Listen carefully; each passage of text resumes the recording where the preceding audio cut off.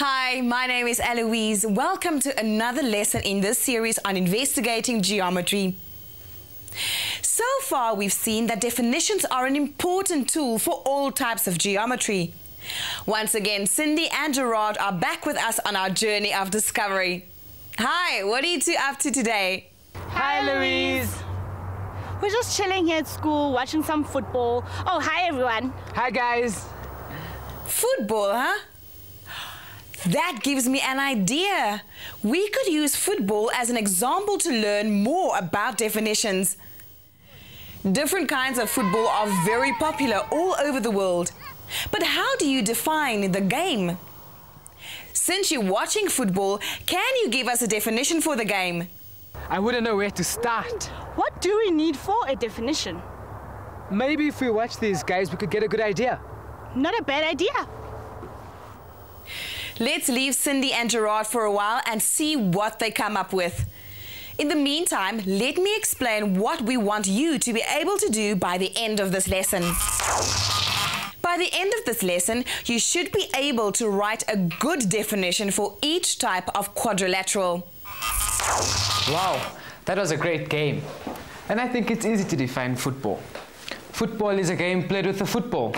End of story. Everybody knows that, Gerard, but it's not just any game played with a football. I suppose you've got a point. I mean, my mates and I play a game with a football at break, but you wouldn't call it football. So we need to describe it a bit more. Like, football needs teams that compete with each other to score goals. But so do games like hockey and netball. You see, although all the facts you gave are correct, you still haven't given us enough to show how football is different from other ball games. So we can say a definition like this has insufficient information. So one of the requirements of a good definition is that there must be sufficient or enough information about what's being defined. If you can find an example of something that meets all the properties in the definition, but is still not the thing being defined, then you found a counter-example. A good example of a counter-example is the game Gerard and his mates play at break time. Although they use a football in their game, they are not playing football. I've got a good definition. How about this? Football is a sport in which two or more teams compete to score goals by kicking or carrying a ball into each other's goals. Hey, G, that sounds great. Does sound good, doesn't it? Okay, Cindy, why don't you go through that definition step by step and see if it works? Okay, let's see. Football is a sport, nothing wrong with that, in which two or more teams compete. Hang on. You never have more than 2 football teams in a game. So there's something definitely wrong in that. Well spotted. It looks like a good definition, but you're right, Cindy. You never have more than 2 teams in a football game. So, Gerard, I'm afraid your information is not strictly correct. Even if the rest of the definition works, as long as one part is wrong, then the whole definition must be discarded as giving incorrect information. So now what other ideas can you come up with? I know. I've got a sports magazine in my bag. Surely that can help us with the definition for football. Let me see. Here's something.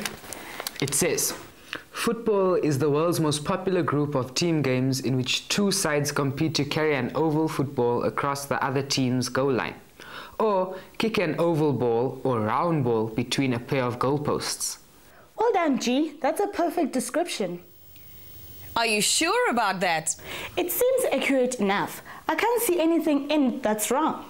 And I can't think of any other game which meets all those requirements that's not football. Try reading it bit by bit the way Cindy did with your other description and see if that tells you anything. Football is the world's most popular group of team games. Hang on, we don't need to know that. I mean, it doesn't matter whether football is popular or not. It's still a game of football. I mean, being popular or not doesn't change the game at all. That's a good point, Gerard. Well done. Even if everyone hated football, it would still be football. In other words, there's actually too much information in this definition. So we can say this definition contains information that is not necessary. So a good definition has to have 3 requirements. The facts must all be correct, they must be sufficient, and they must all be necessary. At least we're getting closer to a good definition. But where can we get one? I know. Where? I don't know why I did not think about this before, but it should be in here. Of course. Oh, here it is. Any of various games played with a round or oval ball, usually based on 2 teams competing to kick, head, carry, or otherwise propel the ball into each other's goals, territory, etc. That covers everything. Absolutely. Okay, let's start by checking that all the facts are correct. Let's see. Are all the facts correct? With a round or oval ball... Oval. In soccer we don't use an oval ball. But in rugby you do. This definition also includes rugby as a type of football. Okay, I'm happy then with that fact. Let's go on. 2 teams competing to kick, head, carry, or otherwise propel the ball into each other's goal, territory. That's all true. Well, the facts are correct, but what else do we need to make a good definition? So there must be sufficient or enough information given so that it can't describe any game that's not football. Well, I can't think of a game that meets all of these requirements, which is not football.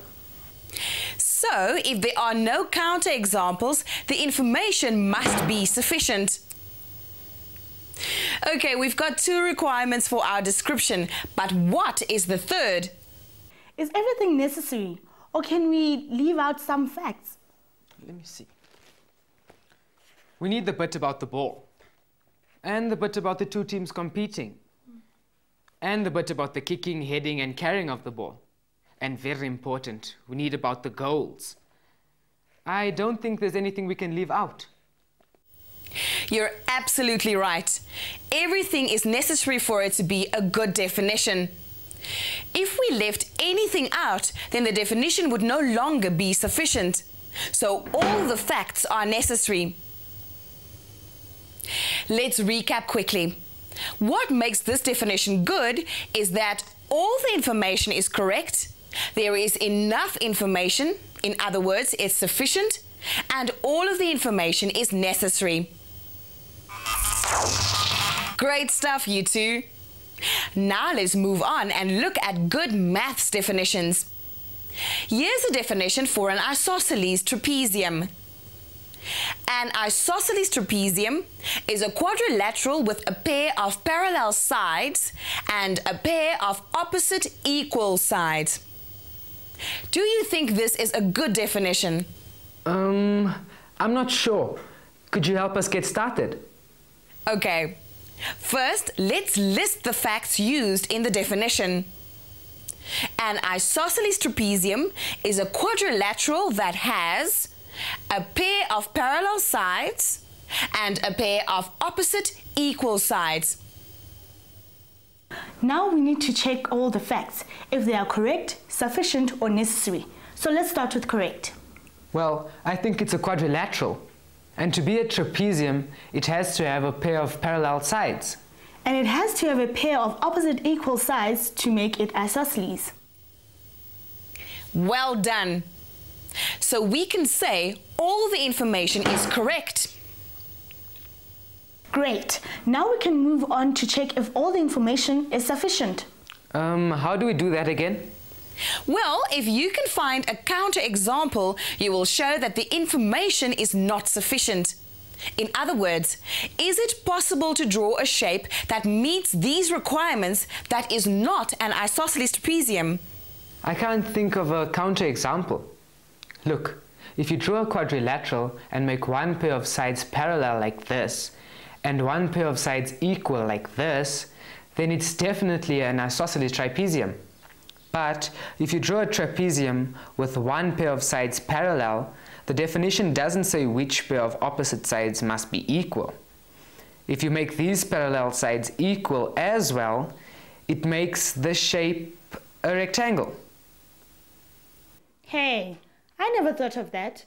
You've made a rectangle out of the definition. But now that you have opposite sides equal here and here, does the definition allow for that? I've kept to the definition. It has to have a pair of parallel sides. And it has to have a pair of opposite equal sides. This is where there's some debate over what is a good definition. If you're satisfied with this definition, then you must accept that a rectangle fits the definition. This means a rectangle is a specialized form of the isosceles trapezium. But if you want to exclude the rectangle, you have to add to the definition. You would need to make it more specific and say that an isosceles trapezium is a quadrilateral with one pair of parallel sides and the other pair of opposite sides equal. But let's accept that a rectangle could be a type of isosceles trapezium for now. Then we can say that the information in this definition is sufficient. Now we have to decide if everything in the definition is necessary. Well, we need to know that we've got a quadrilateral with parallel sides, don't we? Sure, and we have to say that it has a pair of opposite equal sides, so we can't leave anything out. Excellent stuff, you two. The definition fills all three requirements. The facts are correct, the definition gives us sufficient or enough information, and all the information is necessary. But you could shorten the first two facts if you wanted to. We know that a quadrilateral with one pair of parallel sides is simply a trapezium. So our definition could be shortened like this. An isosceles trapezium is a trapezium with one pair of equal sides. But whether we take the shortcut or not, we still have a good definition that meets all three requirements. It's correct, sufficient, and necessary. Now it is your turn to make good definitions. Write two different definitions for a rectangle. Discuss them with a partner and decide whether they are good definitions. Quite often, definitions are used in some of your other school subjects. Now you will be able to decide if they are good definitions or not. Let's hope they are.